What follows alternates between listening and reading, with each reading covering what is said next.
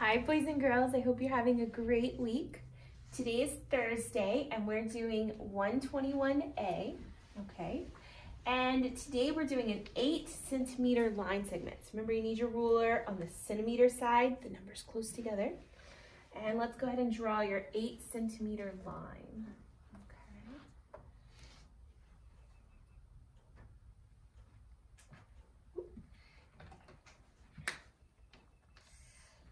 Oh, I wrote it on the wrong side of my ruler.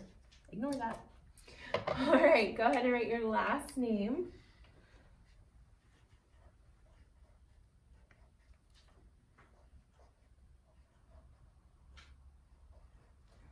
And let's write left and right. And you know to underline I3. Okay. All right, let's write the date. Uppercase A for April. Today is the 16th, so leave your space, 16, comma, leave a space, 2020. Make sure your whole date fits on the line. The only thing in the basement is your P. All right, and today is Thursday. My uppercase T and my H should be the same size.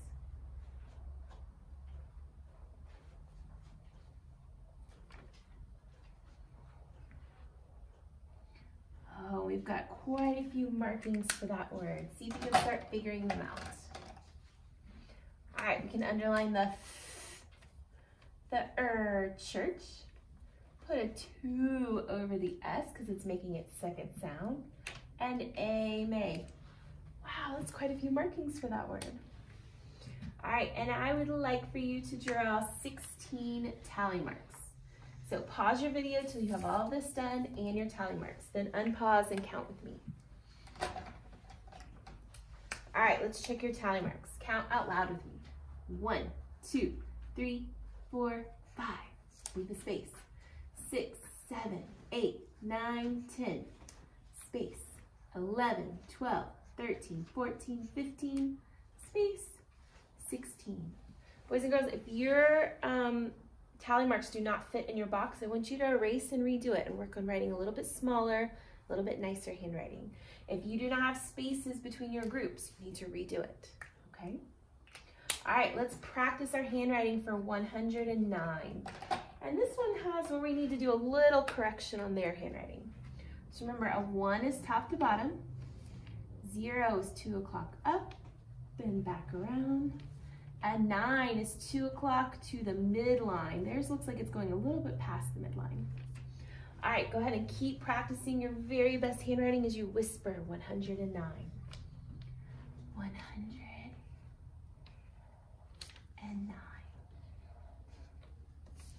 109.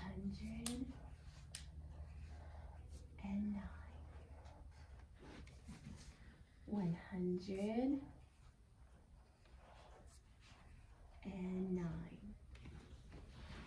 All right, go ahead and write even or odd. Write how many digits are on the line. Pause your video till you have everything done to that point. All right, for 9, you should have written odd. Remember, the circle in your O, the circles in your D's should all be the same size circles. Your D should be the same height. All right, and you should have counted by 3s for digits. 3, 6, 9, 12. Good, we have 12 digits.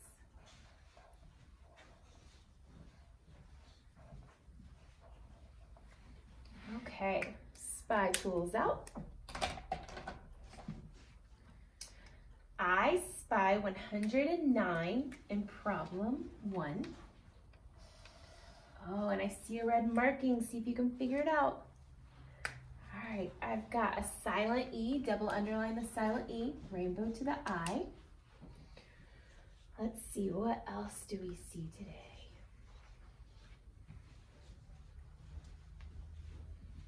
Boys and girls, that's the only number word I see today. All right, go ahead and put your spy tools away.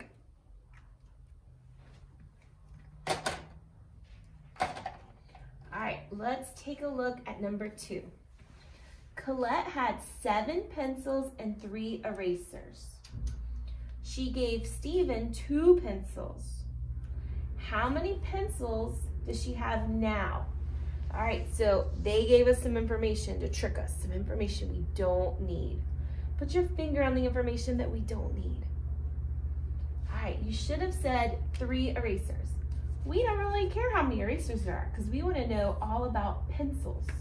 So you can just draw a line straight through those erasers. All right, now let's see if we can figure out our problem. So she had 7 pencils. Let's draw a lowercase p for pencils. Ready? 1, 2.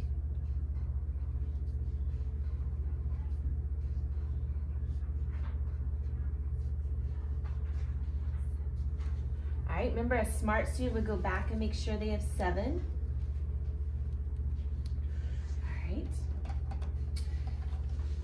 All right, so Colette had 7 pencils. She gave 2 pencils to Stephen. So what type of problem is this? Ready? Some went away. Show me your plus or minus. Minus. All right, so remember when we're subtracting, we cross things off. So we're taking away 2. All right, I want you to pause the video while you write out your number sentence, practice your handwriting for the answer again, and write your number word. When you're done, you can unpause and check your answer against mine. All right, so let's see what you put. So 7 minus 2 equals 7, 6, 5. Let's practice that 5 handwriting again. And let's write the word 5.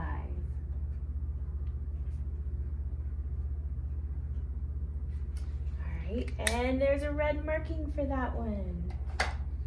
Double underline the E, rainbow to the I. All right, great job. All right, we're gonna review our 3D shapes, all right? Let me grab those for us. All right, so remember we have a sphere.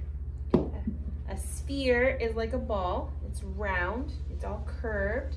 It doesn't have any faces. Faces are flat sides. It doesn't have any vertices, points. All right, and what does a sphere do? A sphere rolls, and that's it. That's all it does. It cannot stack and it doesn't slide, okay? Our next shape is a cone. All right, a cone has 1 face, the shape of a circle. It has 1 vertice, 1 point. And a cone will roll, and a cone will slide. A cone will not stack. Because remember, something would not balance on that point. All right. Our next shape is a cube. So remember, a cube has 1, 2, 3, 4, 5, 6 faces. And all of the faces on a cube are the same size. They're all a square. And a cube has 8 vertices. All right, a cube does not roll. A cube slides, and a cube can stack, okay? Our next shape is a rectangular prism. So a rectangular prism has 2 square faces and 4 rectangular faces, okay? It has 8 vertices, just like our cube. It can slide, it can stack, but it does not roll.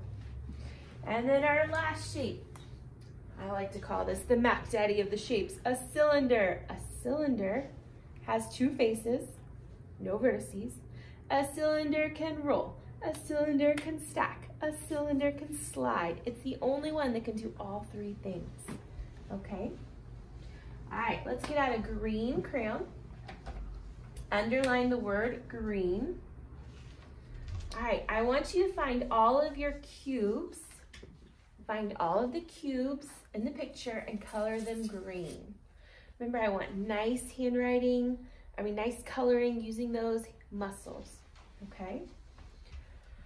All right, so here is a cube.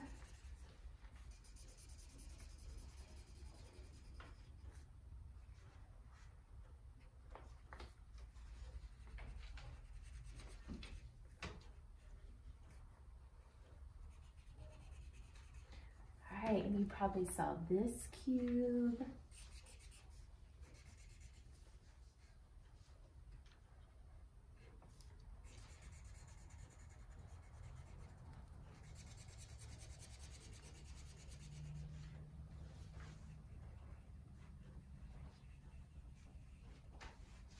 And the last cube. Okay.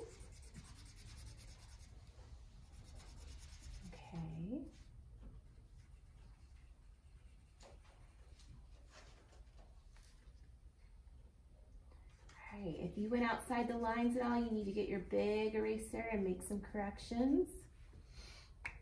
All right, now we need an orange crayon. Let's underline the word orange. All right, and now we're looking for cylinders, okay? Kind of looks like a can of soup, but sometimes those cylinders are skinnier, like a marker. A marker is a cylinder, okay? So let's find our orange cylinders. Toilet paper tubes, paper towel rolls are like cylinders. All right, so we have this cylinder.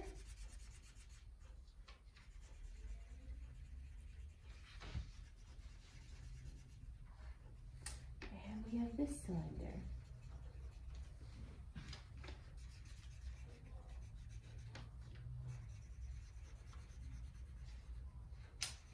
All right, so today we are not coloring the cones and we are not coloring the spheres.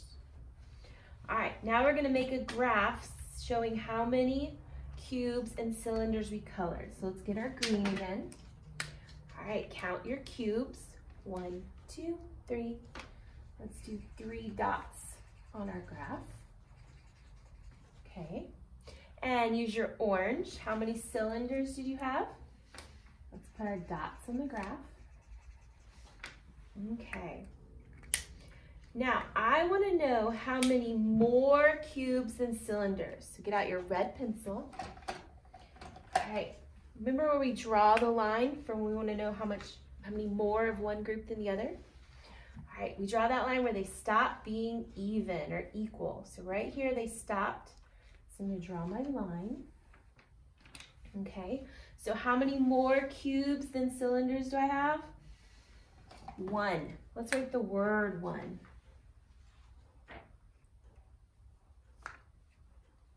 And boys and girls, I would also like you to write the subtraction fact that goes with that.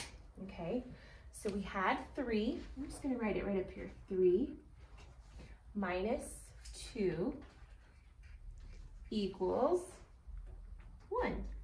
So you can use the graph to figure out your answer with your line. You can also do a subtraction fact to figure it out. All right, get out your brown crayon. All right, and boys and girls, if you need to pause the video to catch up where we are, please pause till you're caught up, okay? All right, I'm gonna slide my paper up just a little bit so I can reach it better. All right, underline the word brown.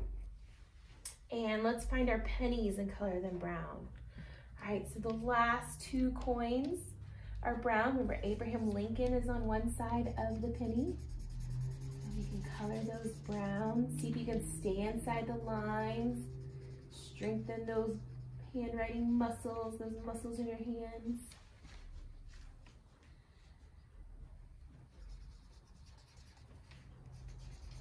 Brown is starting to die on you. All right.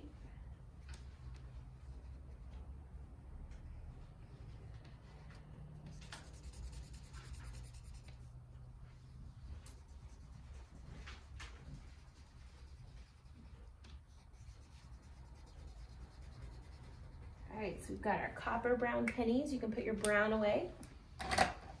Let's sing our money song. A penny is 1. A nickel is 5, a dime is 10, and a quarter is 25. All right, let's label our money. We have dimes, so let's put a 10 under them to remind us they are dimes. We have a nickel, so let's put a 5 under it to remind us that's a nickel. And of course, our pennies are worth 1. All right, so I want you to count how much money you have, write your answer, and then I want you to pause the video till that's done, and then unpause and count again with me to check your answer. Okay, let's see what you did. Ready? 10, 20, 30, 40, 45, 46, 47. Don't forget the cent sign. All right, boys and girls, I want you to turn your paper over and do the money problem on the back and have someone check it for you. So pause the video until you've done the money problem on the back, then come back and join me for problem 6. All right, let's go down to problem 6. Remember, we have 3 add-ins. Pick 2 to add first, then add the third one. So go ahead and do both of these problems and then unpause and check your answers. All right, I'm gonna choose to do 6 plus 6 because that's a doubles. Whichever you chose was fine. 12 and 1 more is 13. If your answer is correct, great job. If not, just go back and try again. All right, oh, I see a friend who makes 10. 7 and 3.